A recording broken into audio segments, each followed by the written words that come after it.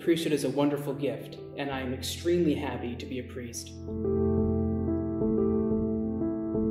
I'm just extremely grateful to God and thankful for this wonderful, grace-filled vocation. So I think the real word would be surreal. It's very surreal to be a priest.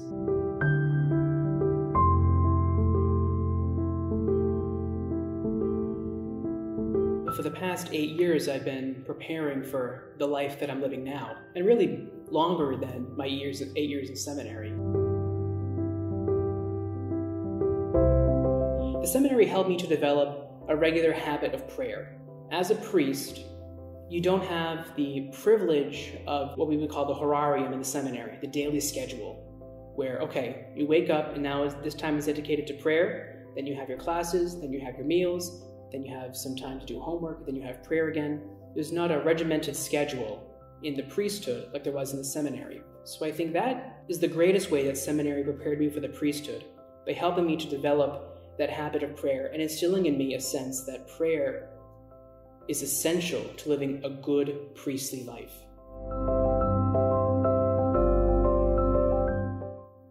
Besides the offering of the Mass every day, which is where I feel the most like a priest, because that is what a priest does primarily, I think the times where I feel most fulfilled are those times where I am called to the deathbed. And I've had those experiences several times already as a priest, where someone is dying and they're only going to be alive for a couple hours or a couple days, and the family called the priest because they know the priest is the one that can give the grace that no one else can give. He can give the sacrament of the sick, and he can give absolution.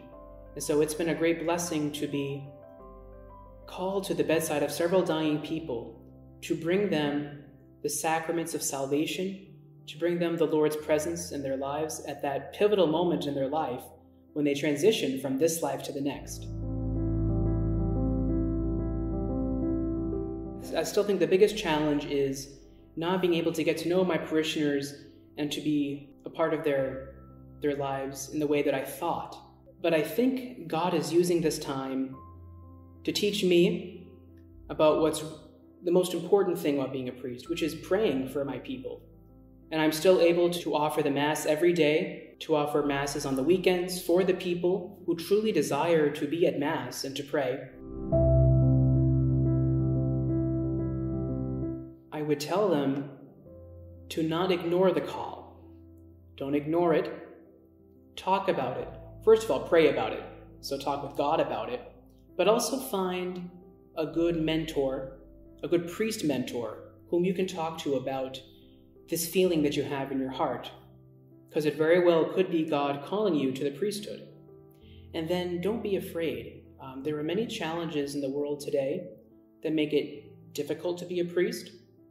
But the church needs priests. The church needs heroic priests, men who will lay down their lives and take up their crosses and follow the Lord. Because now more than ever, the gospel needs to be preached and the sacraments need to be administered. And that is the primary function of the priest, to preach the gospel and to administer the sacraments. And so the church desperately needs men to be brave and to lay down their lives for the sake of the gospel, to serve God and to serve his people in the church. So be courageous, don't be afraid.